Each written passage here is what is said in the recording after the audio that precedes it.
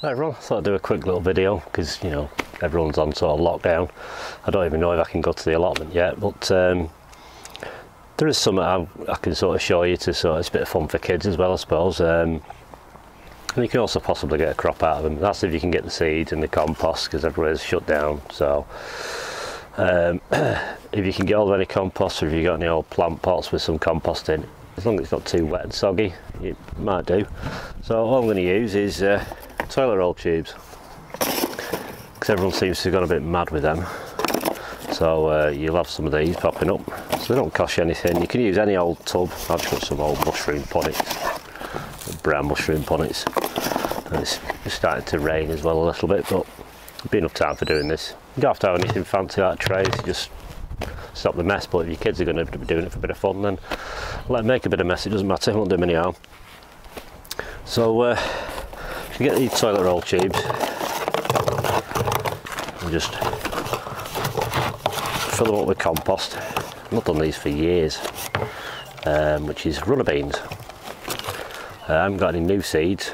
I found an envelope with some seeds in, which were my own from 6 years ago. So if they germinate, be quite happy.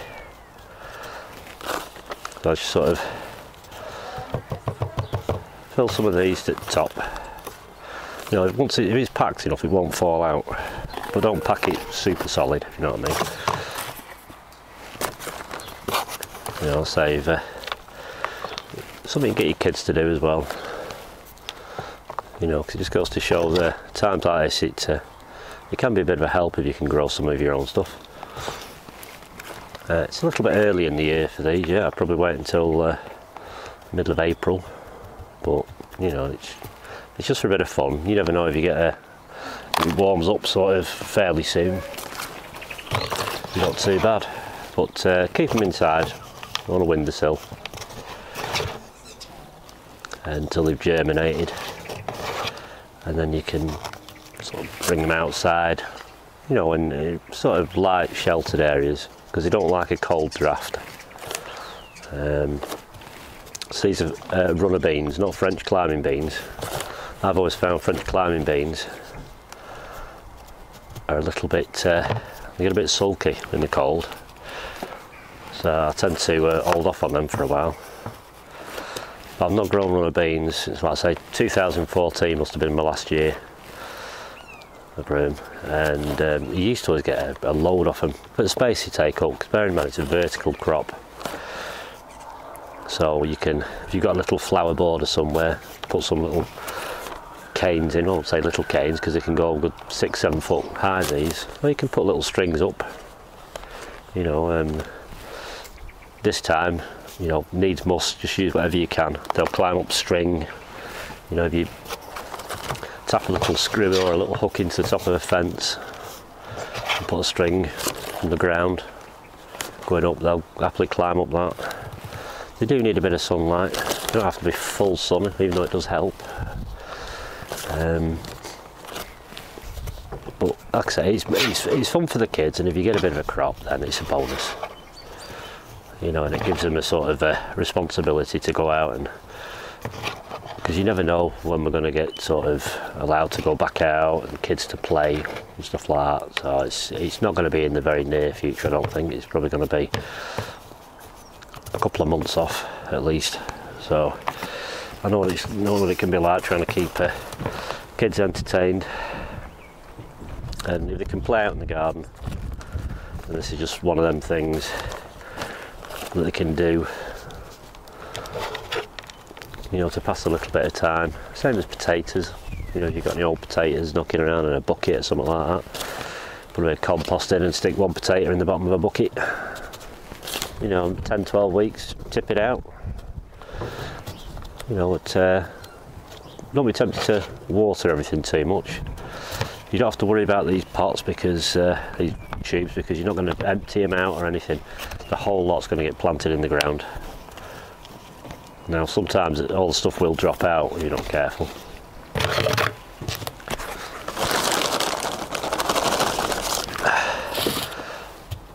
So these are little, make sure they're full to the top.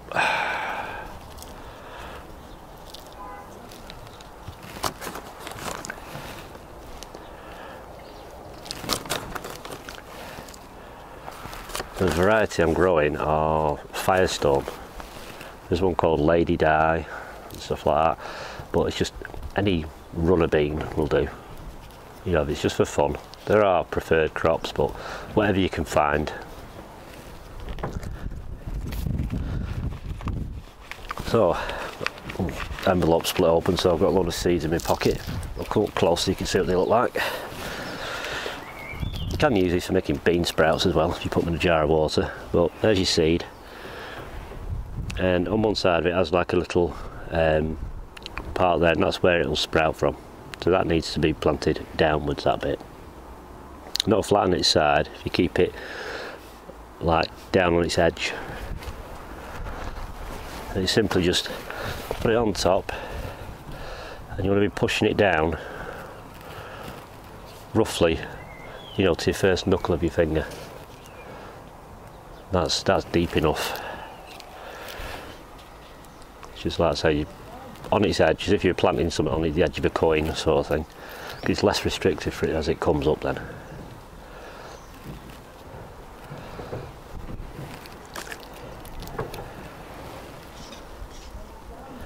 But it will need a bit of water. You know, you can use a cup or anything like that. You know, I've got a bottle, but if you get any empty pot bottles, make a couple of holes in the lid, make like a little watering can. Then just get a bit more of your compost.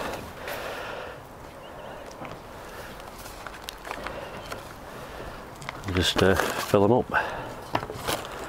It's just plain multi-purpose compost and nothing else in it. There's some stuff I've never used before called Evergreen Irish multi-purpose compost. Never used it before. It's all I could lay my hands on, so it'll do. If push come to shove, you can probably get some out of just soil in your garden, to be honest, but compost is a bit better. I'll simply like that, and I'm going to give them a right good drink from the top. You can soak them from the bottom if you want.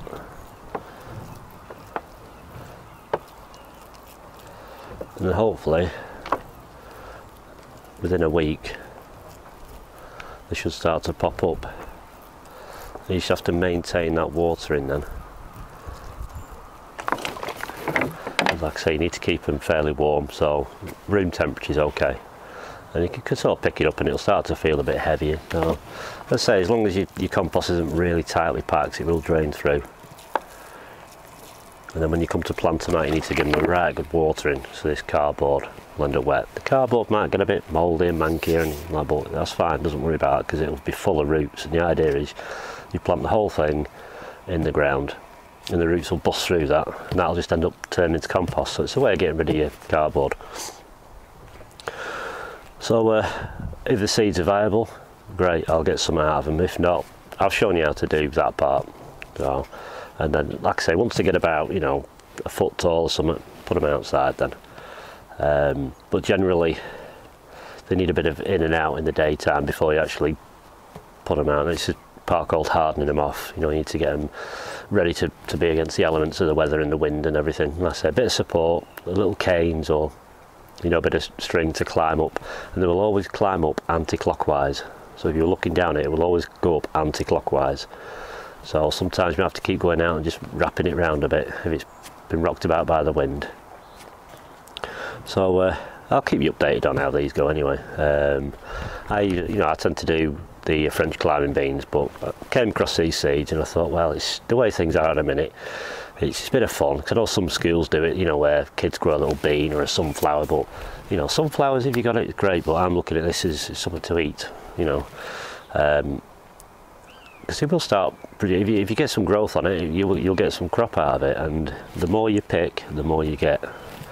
Because runner beans can really pump out a lot of crop, providing they grow okay. They're not difficult to grow. Like I said, they just don't like really, really terrible weather.